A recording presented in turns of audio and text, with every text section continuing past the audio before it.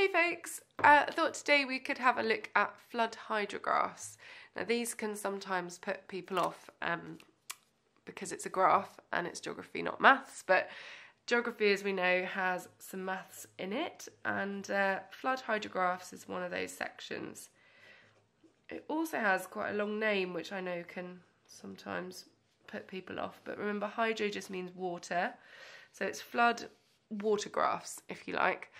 And what they do, and I'm going to put this in red because it's really important, is they plot, or we're going to do it together, they plot on a graph. It is a plot of river discharge after a storm. Now discharge just means what the river is discharging, so how much water is coming down the river. And what we'll do, just to make sure we're really clear there, when we're talking about after the storm, we're talking about the time, and that is sometimes measured in hours, depending on the graph you're given, and it is sometimes measured in days. And then with the discharge, I know I just mentioned it's what comes down the river, but that is actually quite formally measured in meters cubed per second. Okay, so flood hydrographs. I think the best thing we can do is just draw one, and I'll talk you through it, and you draw one as well, and then afterwards you'll feel so much more confident with these. So they have an axis down here. Try and draw my best straight line.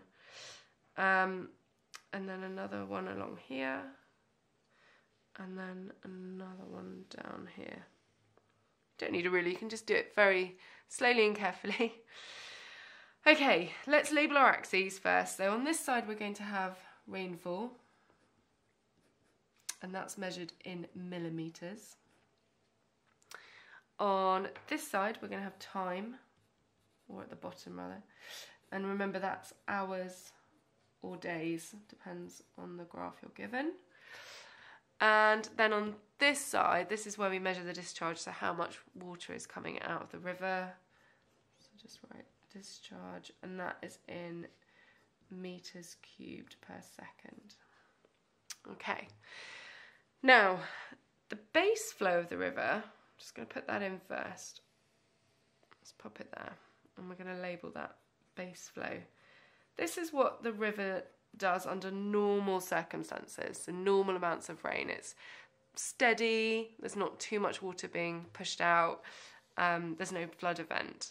Now, we know that there's been a storm, so this is going to look a bit different now. And what happens, if you watch me first and then copy yourself, is you get something a bit like this. Okay, now the rainfall, I'm going to draw the bars. It's a bit like a climate graph. There we go. So we've got our rainfall, our bars. Often the rainfall will happen for how many, let's say a day. That's a lot, but you know, a whole day of rainfall, a whole night of rainfall. There is a lag time between the highest point of rainfall, and I'll take it over here, and the highest discharge. Remember, we're measuring discharge from the river. Now that is called the lag time. Okay, and the lag time here, I haven't got the exact measurements on here, but we could say it's 2 days, 3 days. And remember that the reason for that is water takes time to get to the river. It might be caught in trees, it might be soaked up in the ground, it could be many reasons why it's not exactly there yet. Okay, next up, we need to label our peak discharge. So that's like the biggest flow of the river.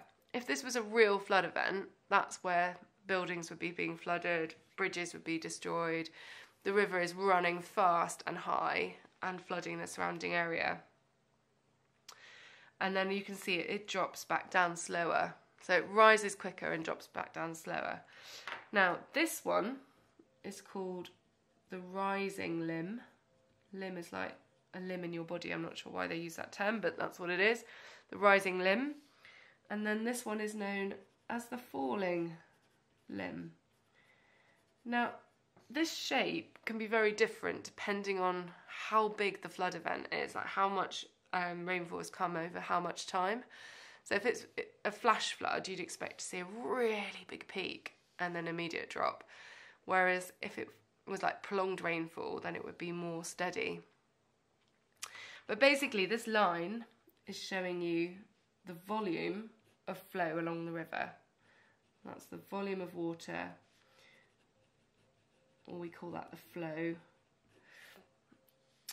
along the river. Okay, so that's measured in peak discharge. Okay, we've got our rainfall measurement over here, we've got our base flow. We're doing really well. This is essentially what a flood hydrograph looks like. Now, we've just got to remember about the lag time and the base flow. So let's put those over here, so our big keywords. So lag time, which remember changes depending on if you've had a flash flood where a lot of rainfall's happened very quickly versus a more prolonged rainfall event. And we've got our base flow. So lag time is the time between the peak rainfall, notice it here, lag time, and the peak discharge.